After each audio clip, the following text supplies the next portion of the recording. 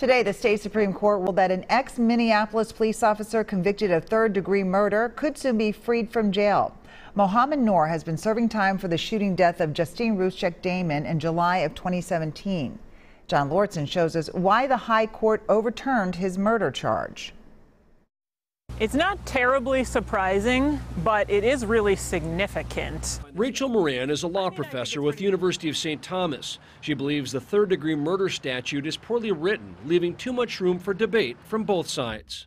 It's not a new charge, but the debate is relatively new about whether it can apply when your conduct is reckless or indifferent toward one person.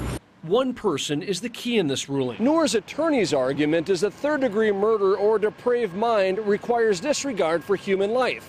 An example would be shooting into a crowd or driving with a blindfold on.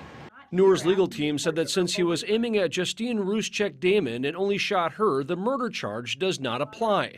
The Supreme Court unanimously agreed, ruling that a depraved mind state cannot exist when the defendant's conduct, in this case Noor, is aimed at a particular person. It's a significant decision from the Minnesota Supreme Court to say that charge only applies when you are generally indifferent toward the possibility of people losing their life. The case will now go to the trial court for resentencing on the second-degree manslaughter charge, and it's possible Noor will be released based on time served. In Minneapolis, John Lordson, WCCO 4 News. The ruling by the state Supreme Court essentially takes about 8 years off of Noor's sentencing. The decision comes months after the Court of Appeals upheld the murder conviction against Noor.